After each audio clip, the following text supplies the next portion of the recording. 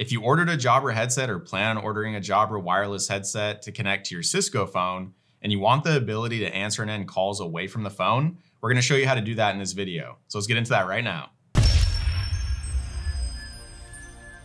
Out of the box, with any Jabra wireless headset that connects to a desk phone, there's an included phone cord so you can use the headset, but it won't allow you to actually answer and end calls when away from the phone. The cord looks just like this. It's a flat cord with a small clip on each end. This is where the Jabra Link 43 cable comes in handy because it will allow you to answer and end calls away from the phone. The first thing that you want to do is take the standard phone cord that came included, and we're going to connect it into the back of your Jabra charging base. There's an icon that shows a phone and keypad. Go ahead and plug it in there. Take the other end of that cord, and we're going to connect it in the back of the Cisco phone. There's going to be a spot that will show a picture of a pair of headphones. So flip the desk phone upside down, go over to the headset port, and we're going to plug it in. Once that's plugged in, go ahead and take the Link 43 cable. And as you can see, there's going to be two different sizes of clips. You want to make sure to take the one with the red symbol and plug it into the back of your Jabra charging base. There's only one spot that it can plug in. Once you connect it there, you're going to take the other end and we're going to plug it into the aux port of the phone. So there's a number of different spots you can possibly plug this cable into. Make sure it goes into the aux port. So that's plugged in and it's fully connected.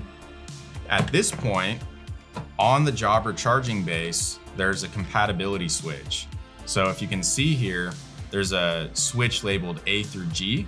You want to move this over so it says, so it's on setting B as in Bravo. Switch that over and you're set up and ready to go. Also, keep in mind, there's a setting within your Cisco phone that may need to be adjusted. Usually you can do it on the Cisco phone itself, but if you can't, you may need to get your phone system admin involved, and there's a setting called hook switch mode. That needs to be enabled. If that's disabled, you will not get the ability to answer and end calls when away from the phone. After the setup of the headset with the Link 43 cable and making sure that your Cisco phone has the hook switch mode enabled, if you're still not getting remote call answering, there's another trick that you can try. So go ahead and go to the Link 43 cable. There's a small cover you see here. Peel this back. It's a micro USB port. Take a micro USB cable, plug it in, plug the other end into your computer, and from there, download Jabra Direct and run through a firmware update to see if that's the fix. If you haven't already ordered the Link 43 cable, or if you need to order more, go ahead and visit the link in the description of this video and use coupon code YouTube for an additional discount. Also, if you ever need to verify compatibility or if you want help with a headset recommendation in the future, contact us today and one of our advisors will be more than happy to help.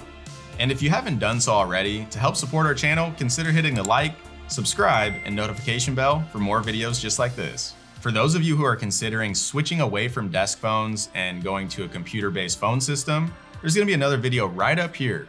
Check it out and it will bring you to a popular Jabra wireless headset that connects with your computer applications. That's it for now. Thanks for watching and we'll see you next time.